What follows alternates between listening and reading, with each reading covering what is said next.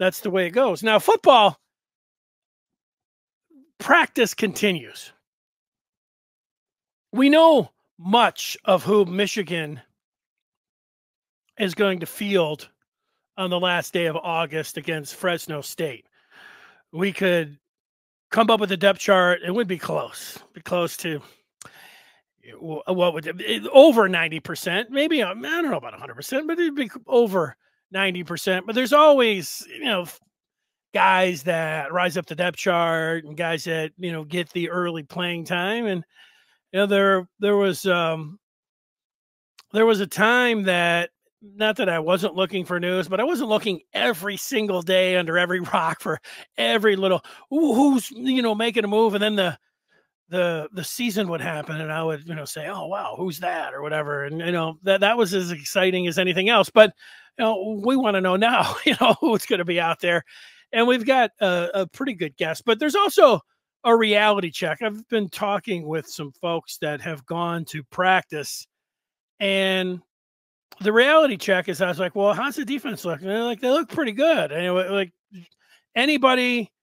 that would go to practice and stand on the sideline and watch Michigan play would know that Jayshon Barham, the transfer from Maryland, it looks like an outstanding player. He's got great speed. He's big, and he's going to be playing in front of a defensive line that could be, certainly you would say right now, is one of the very best, maybe the best in the country. And if you're an inside linebacker, middle linebacker flowing around, that's exactly what you want. So it's a perfect fit, and you expect a good season from Jayshon Barham.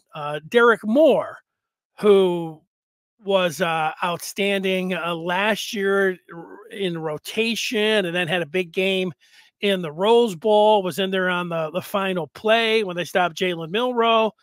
And I was talking with somebody that was watching the defensive line. He said Derek Moore, when he was a true freshman and was in for spring, I remember watching him at the spring game, and Derek Moore looked like a professional defensive end at that time. Well, it's another one of those things when you're watching practice that stands out. Derek Moore looks like an NFL edge rusher.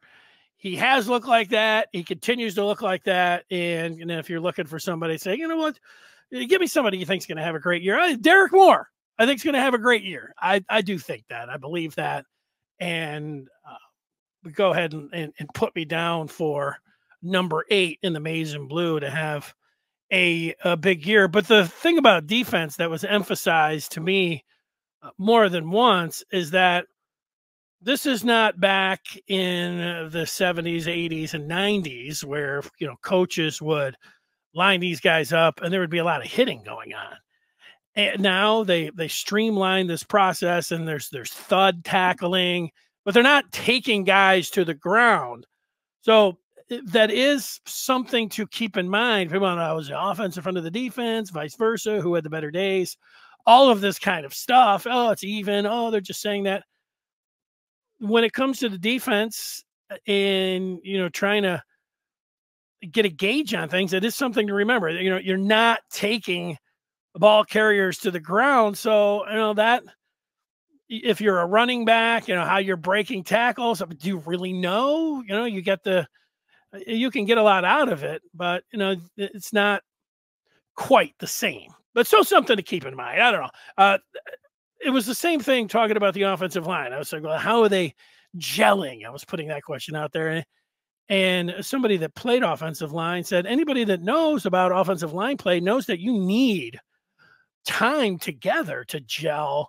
And talking about a week or two in the practice, saying, oh, they've they gelled. They look like they're going to be great. They got the pieces there, but we're not going to know about that offensive line until Texas. Maybe if they're giving up some, giving up some free rushers or something, or struggle against Fresno State. I'm not expecting that, but we're going to know against Texas. And that's why this year, having Texas right off the bat, we're going to know, we're going to know about the offensive line. We're going to know about the quarterback. We're going to know about everything. Texas, the second game. We're not going to have to wait until game 6 or 7. It's going to be on, and we're going to know what's happened there. So the O-line needs time to gel. So I don't know if there's nothing against anybody that is throwing out practice tidbits and things like that. But anybody that's talking about, well, the defense looks great and the offensive line's mauling guys, you just keep that in the back of your mind that they're not bringing guys to the ground. And an offensive line, certainly one with 5 new components, they have to work in tandem.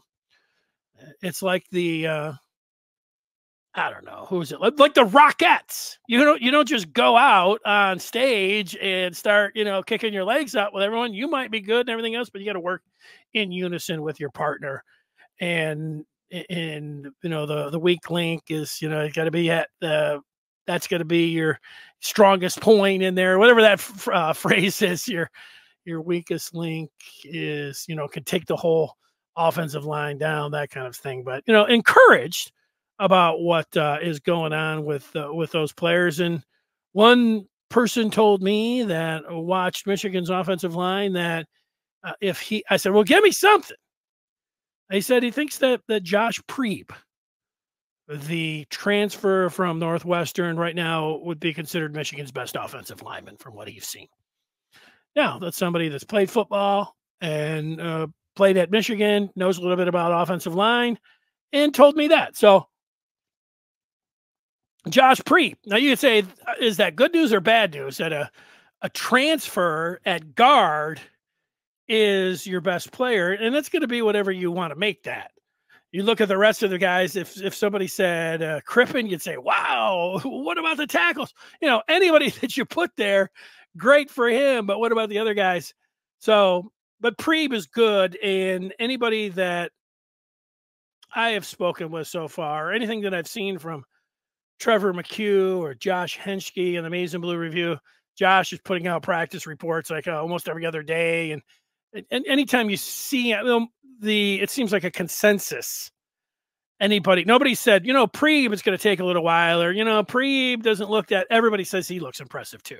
So as much as the transfer portal, Michigan had 10 players in the transfer portal. And at one point, I was calling them the Magnificent Seven, and they just kept going. And, they ended up, I think 9 of them. The only guy that didn't really get any time was the place kicker that transferred from Mississippi State. The rest all contributed. The 2 that they have right now, Barham and Preeb, are everything that you would want in football players that are coming in. And I would say that both of those guys are total impact players for Michigan. So that's what I've seen on the offensive from football, from people that I've spoken with about practice. We'll get to some of your points and questions about things that are going on with Michigan football. I know people are worried about recruiting, and I can't do anything to tell you not to worry. And I'm not sure you shouldn't worry when you've got the 3 commits and you're defending champs. And I think the reason is you had, and I think this is the same reason why you may not have as many transfer portal players in right now for spring practice, is that it took a while with Harbaugh not leaving until almost the end of January. You remember that is January the 24th was that announcement on that Wednesday that he was bolting to go pro.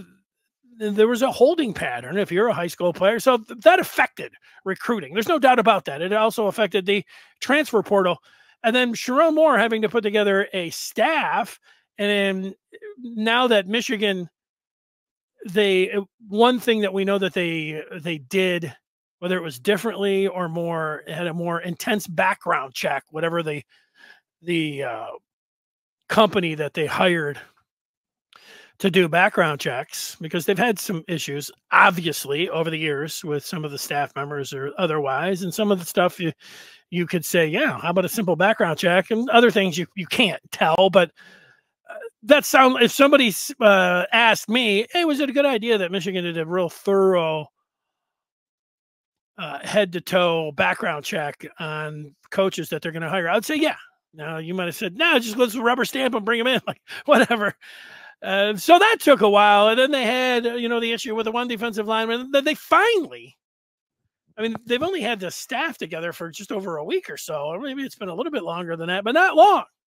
With Esposito as the defensive line coach, and not that you have to have everybody together, but now that it's in place, and so I'm not making any excuses. I'm basically just, I think I'm just telling you what you know.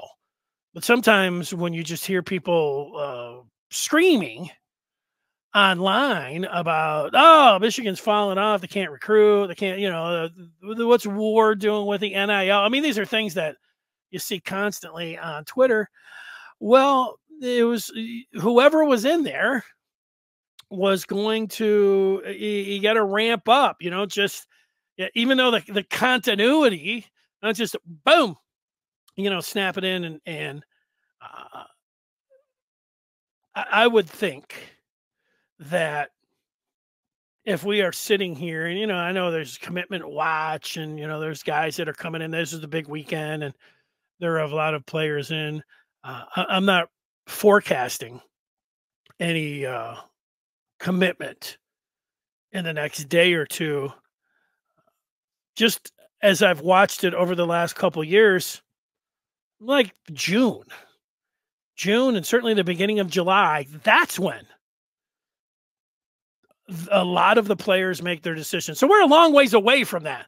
If I'm sitting here on the 1st of July and I'm looking over at Michigan's recruiting class and there's not any players there besides the ones that they have now and maybe just a couple more, I think I'll go ahead and push the panic button at that point.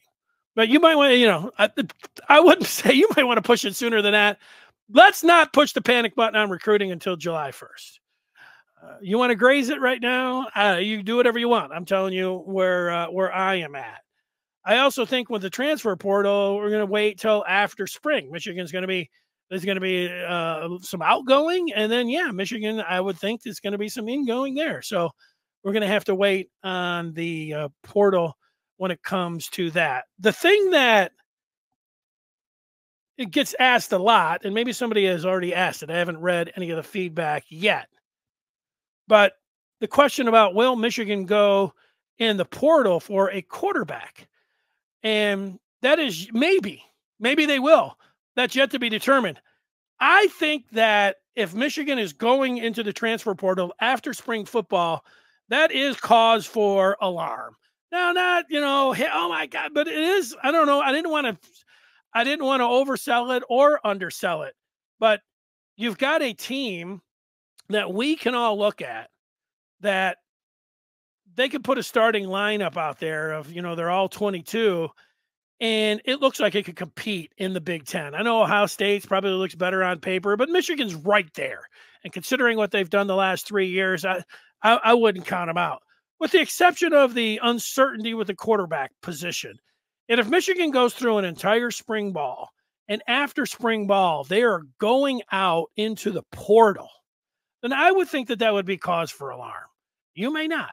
And depending on who they get, there's, can be a lot of different situations where somebody's pretty good, but a young player that just gets beat out and, he thinks, I want to take a shot and I could play.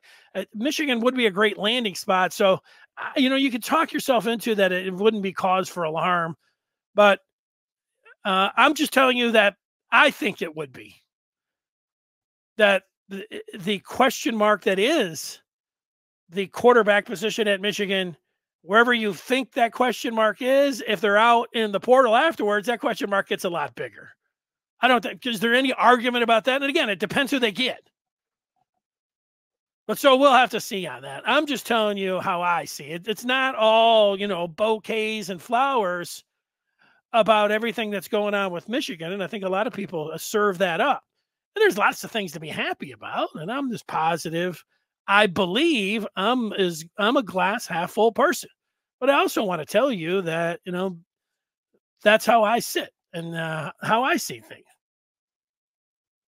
there are some people that are so close to the football program, and they don't want to say anything like that would be considered like, oh, that's a negative. Well, okay, that's fine. I mean, I don't play on the team. I'm telling you, I'm trying to give you the information so you can make your own determination. I think there's a lot of people that are feeding you, a lot of maize and blue, that you just want all the maize and blue sunshine, and everybody's like, hey, this is great. Or they serve you up the maize and blue excuses so you can use it when anybody's coming at you and say, hey, well, what about recruiting? What about the quarterback? And you're like, everything's great. I don't know. I'm not there with that. So that's what I'm thinking. I think the other thing is that the coaches, and you hear this all the time with any team, but specifically at Michigan. Michigan's a big leadership team. Who's going to be your leaders and, your senior leaders? Who's going to be the captains kind of thing? Who's going to lead this team? That's always important. But when you think about the talent, there's no question that Michigan, they won the national championship last year. They had a boatload of talent, and they really had great leaders. And you'd start with JJ, but you'd go to Blake Corum. We've heard all these guys. Both of the guards, and Zinner and Keegan, who were captains. That doesn't happen all the time on football teams. Those guys were great leaders on the offensive line. You go over on the defensive side, and Jenkins and Sainristil across the board. Great players, but great leaders. And so there is that void of talent. They've got the talent there, but some of the guys, and sometimes it is just a natural progression where you think, hey, great player, this guy will be a leader, and you say, oh, Will Johnson's probably going to be a leader, in Mason Graham, even though he's a quiet, you'd rather have him just, show the way. And I heard Mason Graham already this spring said, yeah, he's making an effort to be more of a vocal leader, and because he is somebody that is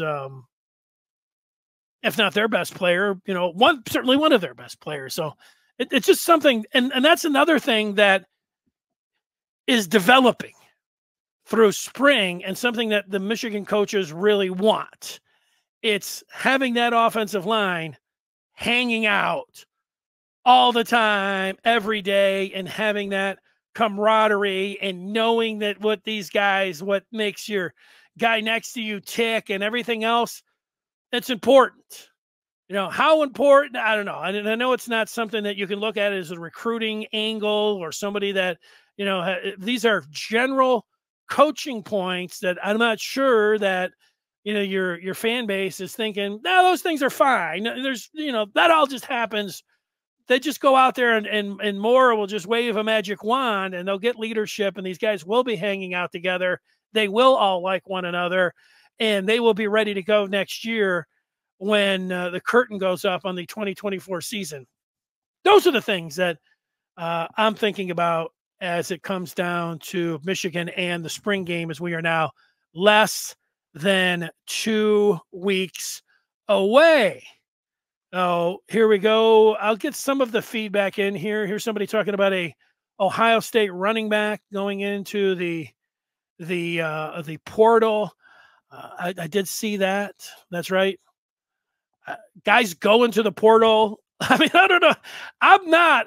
Maybe I need to get more into like, ooh, soon as somebody leaves a program or somebody hits the portal, it's like, would this guy be somebody that Michigan wants? I don't think I'm running back right now.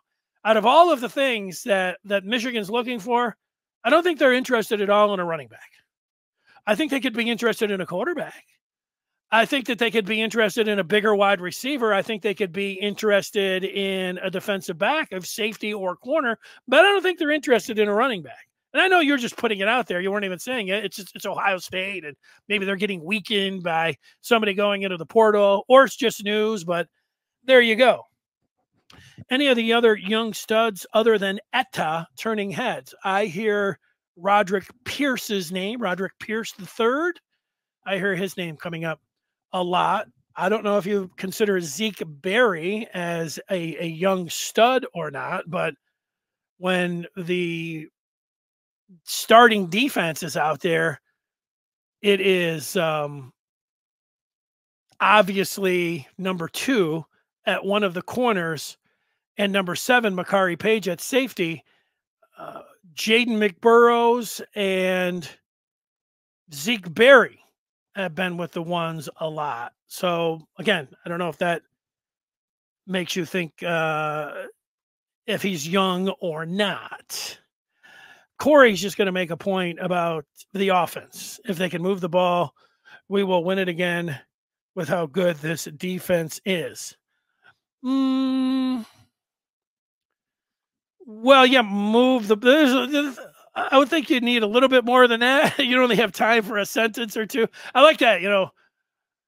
Yes, if Michigan can find I would put in there, if Michigan can find a quarterback that can deliver the ball without turning it over, because I believe in the run game, then I believe that they're going to be in the mix for a Big Ten championship and a playoff.